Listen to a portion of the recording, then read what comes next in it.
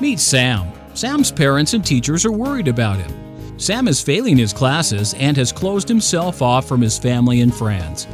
And without support, he's turned to high-risk behavior. Sam has gotten involved with the wrong crowd and keeps going down the wrong path until a teacher notices this behavior.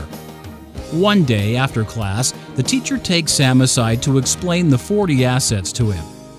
Sam learns that having more positive qualities, such as self-esteem and adult role models, will lead to him being involved in fewer high-risk behaviors.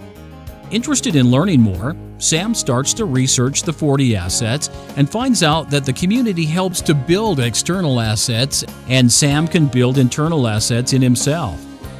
Now Sam has opened back up to his family and friends to re-establish the positive relationships.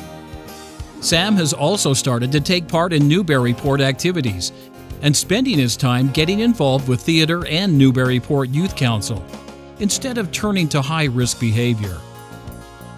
Because Sam learned about the 40 assets, he started to live a happier, more engaged life with the help of adults and Newburyport as a community.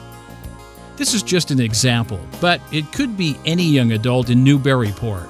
We need your help to have positive influence on our youth. Head over to our website to learn more about ways you can get involved.